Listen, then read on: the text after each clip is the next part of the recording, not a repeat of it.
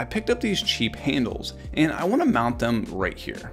Sure, I could measure out the spacing, but I'm going to use this cabinet hardware jig that had preset markings for different size drawer pulls. Just clamp it on, drill through the guides, and you're all set. To get the drawer fronts on perfectly, I cut some 1/8 inch spacers to use on all sides of the drawer front, and then I can clamp everything together. From the back side, I can countersink some screws to hold the drawer front in place and remove those clamps. Back on the front, I'll drill out the hole so that it goes all the way into the drawer itself, and then countersink a spot for the handle hardware.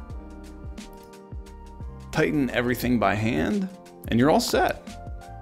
You could put anything you want down here, but this is where I'm going to put my domino and the domino tenons.